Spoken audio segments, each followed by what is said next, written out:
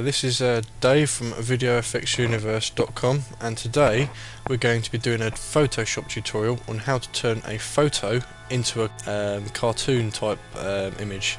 Okay, so basically I have my my image here of some model, and we're going to be turning her into a cartoon. This is quite simple to do, and it's also quite fun as well. Okay, what we need to do first is duplicate the layer. Okay.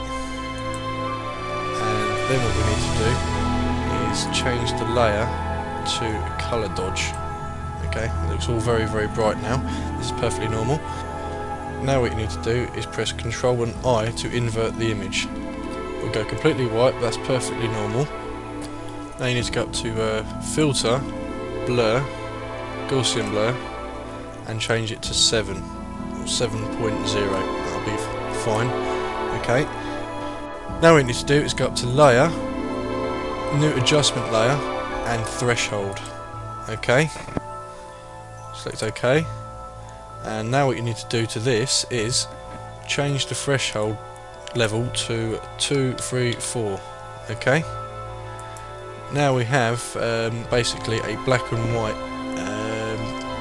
pen type of drawing of the image. Right, now what we need to do is create a new layer. So go to Layer, New Layer. Okay, name it whatever you want.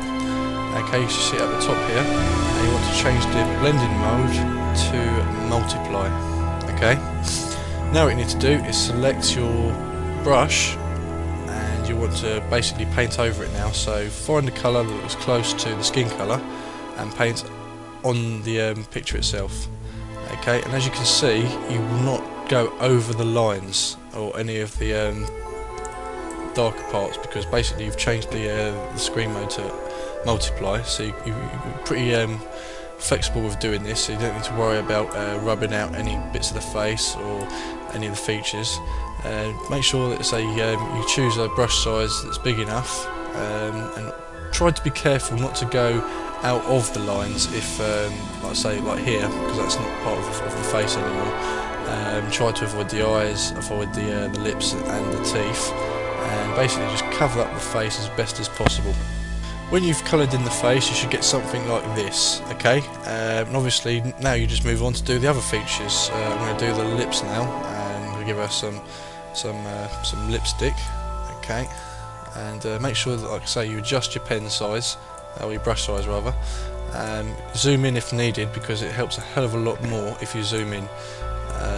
Because you can get more accurate with the smaller details such as this. So basically, like I say, just be careful that you don't go over the teeth, and just basically give her some nice lips. Okay.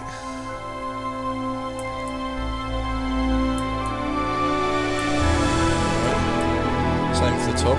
Obviously, when you've got darker areas of the lips, you won't be able to see them because of you can't go over the black lines, as I've stated.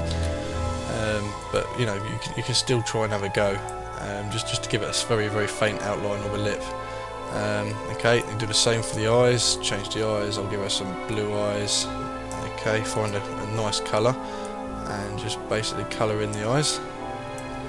Okay. Right. I'll do the hair.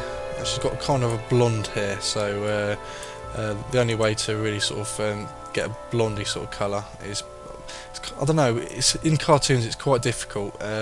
Most people use a kind of yellowy colour, so for blonde we'll try and use a kind of yellow colour and see what we come back with. So if I just zoom out, and I'll do the hair, and put the pen size, brush size up quite a bit, because there's quite a lot of hair. And here we go.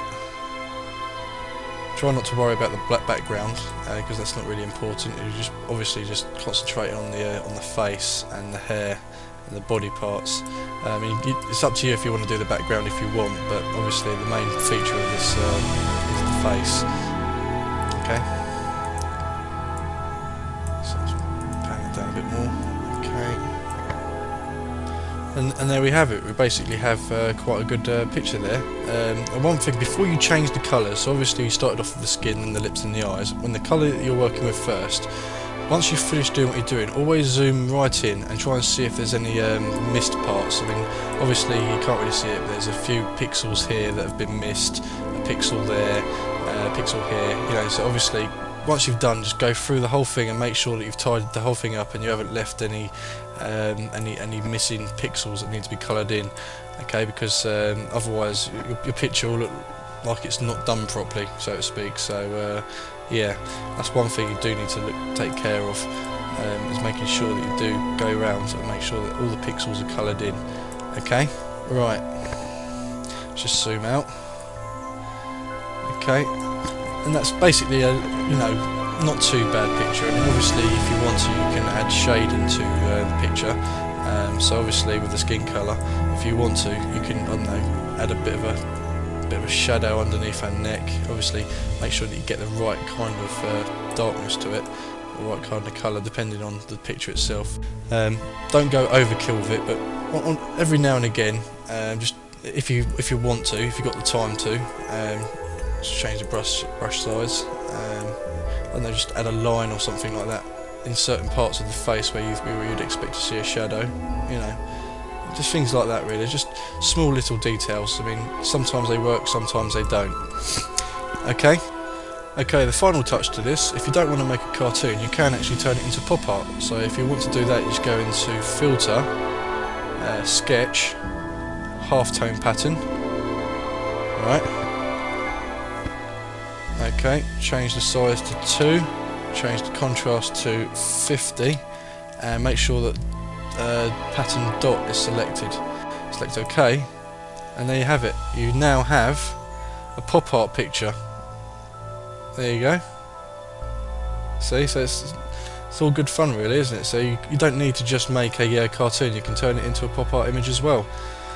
Now obviously if you are doing a pop art image, make sure that you only do the skin first, you know, do the skin, then add the the halftone, and then start colouring the rest of it in, because otherwise, I was just showing you an example here, because I changed the eyes and I changed the lips and then I applied the halftone. As you can see, it changes everything to the default colour. So obviously if you're doing pop art, make sure that you do the face skin colour first, then apply the halftone.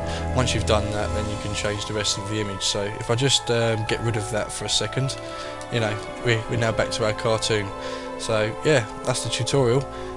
If you have any more questions, if you want to visit the website videoeffectsuniverse.com, please come into the forum, sign up, and hopefully we'll see you soon. Bye.